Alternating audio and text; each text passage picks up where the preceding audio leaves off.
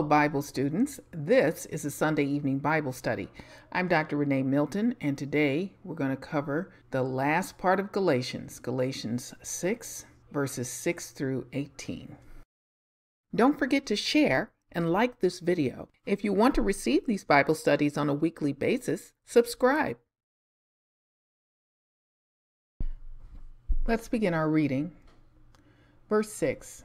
The one who is taught the word is to share all good things with the one who teaches him. Do not be deceived. God is not mocked. For whatsoever a man sows, this he will also reap. For the one who sows to his own flesh will from the flesh reap corruption. But the one who sows to the Spirit will from the Spirit reap eternal life. Let us not lose heart in doing good, for in due time we will reap if we do not grow weary. So then, while we have opportunity, let us do good to all people, especially to those who are of the household of the faith. See with what large letters I am writing to you with my own hand. Those who desire to make a good showing in the flesh try to compel you to be circumcised, simply so that they will not be persecuted for the cross of Christ. For those who are circumcised do not even keep the law themselves, but they desire to have you circumcised so that they may boast in your flesh. But it may never be that I would boast except in the cross of our Lord Jesus Christ, through which the world has been crucified to me and I to the world. For neither is circumcision anything, nor uncircumcision, but a new creation. And those who will walk by this rule, peace and mercy be upon them and upon the Israel of God. From now on, let no one cause trouble for me, for I bear on my body the brand marks of Jesus. The grace of our Lord Jesus Christ be with your spirit, brethren. Amen. So now we're coming down to the end of this entire book. Paul has been in the last 5 chapters pleading with the Galatians not to throw away the power of Christ for the rules and regulations of the law. He explains that the new law is the law of Christ. And in chapter 6, he talks about the love that is contained in that law. The law of Christ is the love of God that supersedes every gift, every standard, every tradition, and we must operate on the basis of God's love or we have nothing. His point being that those Judaizers who were bothering them about being circumcised were missing the most important part of the Old Testament law. And that is that the whole thing pointed to Christ, and the law of Christ supersedes the law of Moses.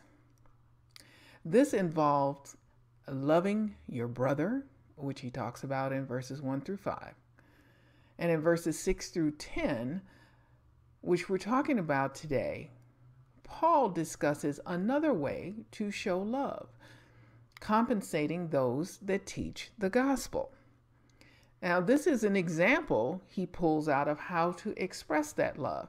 Now, I don't know if there was an issue with this that Paul became aware of, and he's pointing to that. But the point being that when he talks about sowing and reaping, he is encouraging them to do good. In other words, to give money, to share. And whenever you see the word share in the New Testament, the majority of time it is talking about sharing financial benefits and being generous and sharing goods. Maybe they were not as generous as they should have been. And in that case, he spends time in verses 8 through 10 encouraging them, and of course all Christians, to always do good, especially to one another. This is not a new sentiment. That just came with the new covenant. It's listed several instances of this there in the Old Testament. So what I've done is I've pulled out several instances in the Old Testament to show that this is really a biblical principle. So in Proverbs 11:18 and 22:8, it says, a wicked person earns deceptive wages, but the one who sows righteousness reaps a sure reward. And then it says, whosoever sows injustice reaps calamity, and the rod they wield in fury will be broken. We turn to Isaiah 8 and 7, and then, Hosea 8 and 7, and then Hosea 10 and 12. They sow the wind and reap the whirlwind. The stalk has no head, it will produce no flower. Were it to yield grain, foreigners would swallow it up. Sow righteousness for yourselves, reap the fruit of unfailing love, and break up your unplowed ground, for it is time to seek the Lord until he comes and showers his righteousness on you. So those are examples of some Old Testament scriptures that have the same principle that Paul is pulling out here in the New Testament. Now, Paul ends this chapter with an "in case you didn't hear me" type of statement in verses 13 on to the end of the chapter. In verse 13, Paul says, for those who are circumcised do not even keep the law themselves. Now, he made this point earlier, that they and anyone else who could not keep the fullness of the law, however hard they may try. It was simply meant to be a schoolmaster to point us to Christ. He picks it up and he says, but they that desire to have you circumcised, so that they may boast in your flesh. Now, what does he mean by that? He's saying the motive of these people that want you to be circumcised is for their own boasting, so they can stick their own chest out. Some people just like to have control over other people. And sometimes people want to go down and say that they convinced other people to go their way and stick their chest out about how they convinced these people to follow the law of Moses. They were following Paul and the Spirit and all that, but now they're following me.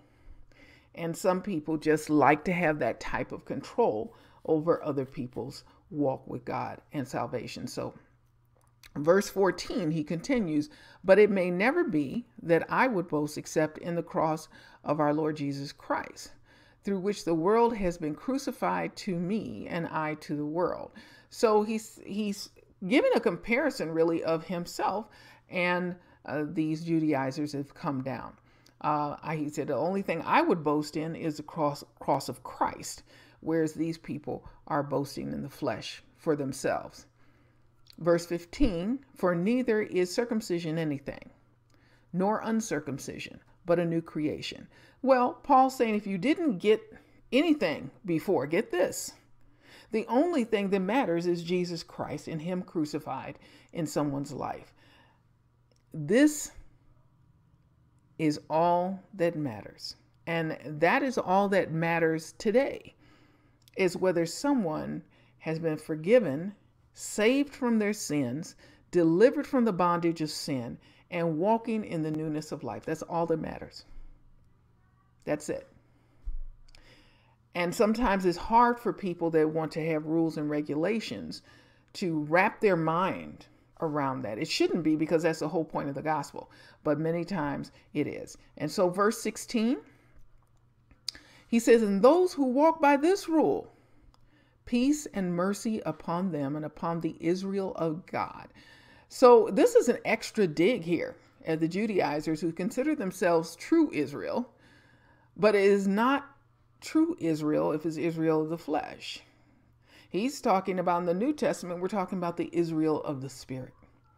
And so he calls the people that walk by this rule of a new creation, those are the Israel of God, those people. That is the Israel of God.